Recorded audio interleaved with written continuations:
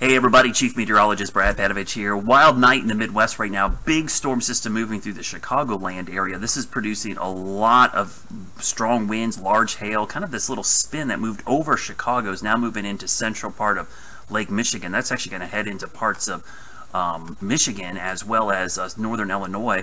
But the front itself that's moving east across the country is going to impact us tomorrow. So we're going to see a pretty significant change in temperature. You can see right now it's 79 in St. Louis, 23 in Des Moines, 10 in Sioux Falls. That whole frontal system is going to be marching our way tomorrow. But tonight, those temperatures are still in the 60s out there. In fact, new high temperature for the day is the current temperature of 65. So this is the warmest we've been all day. And here it is 9:20 at night. Expect temperatures could actually hold steady, if not go up a little bit more overnight. Now, severe weather-wise, the risk is mainly to our north and west. Doesn't mean we couldn't see a couple of strong storms coming in here tomorrow, but most of the energy is going to stay to the north. So, you know, with these systems, oftentimes people think the heat and the cold clashing is what causes severe weather. That's just kind of the byproduct of a large frontal system moving in. All the energy with this, the jet stream energy, basically all of the shear, and there is shear, trust me, there's plenty of it, is basically going to stay to the north. We have,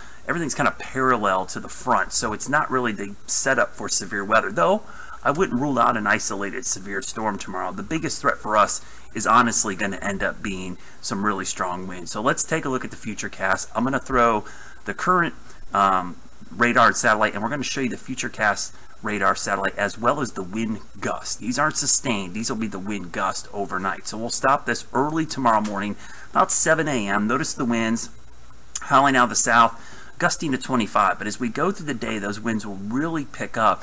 And the strongest winds are actually going to occur probably just ahead of the front and then right behind it. So there's the front crossing the area. Look at some of these winds. I mean, you see these winds out of the southwest between 35 and 40 miles per hour and then shifting to the northwest on the backside. So this will be the line of storms, and notice the time around 4 o'clock. But the bigger energy is staying north. So this is probably just going to be a line of showers and storms that produces straight line winds.